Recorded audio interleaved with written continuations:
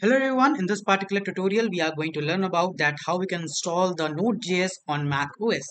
So for that, first open a Safari or any browser that you use, and after that just go on the top and search for nodejs.org. Right, you can see the URL on the top. Let me remove this, there's no use of it. Yeah, so nodejs.org, and simply press enter, and then you will come to the website of Node.js. Then you need to click on the get node.js, and after that in the bottom you will see Mac OS installer. So basically if you are having the Mac chip, you will see this Mac OS installer, right?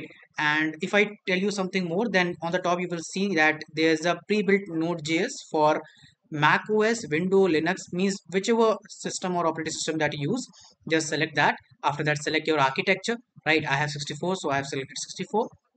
Then click on Mac OS installer, allow. That's it. Now after that, your Node.js package is now getting installed, right? So it will take some time, something about 15 seconds, right? When this particular package will get installed, after that, there are few more steps, right? Just 2 3 steps are left. After that, it will successfully get installed in your system, right? So yeah, it is done now. Let's open it. So after opening, you will see this interface. Click on continue, agree, install. After that, write your system password, right? So install software, and it is installing. So all the packages are getting installed and it got installed. After that, just few steps, and then our Node.js is successfully installed, right?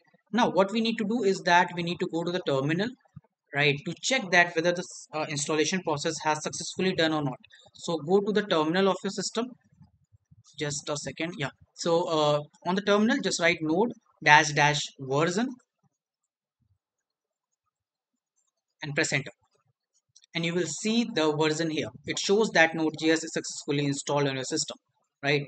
And npm dash dash version, if these two version is coming on your terminal, that means the node.js is successfully installed, right? So this is what you need to do, and this is all about the tutorial process of node.js on macOS. Thank you so much. Goodbye.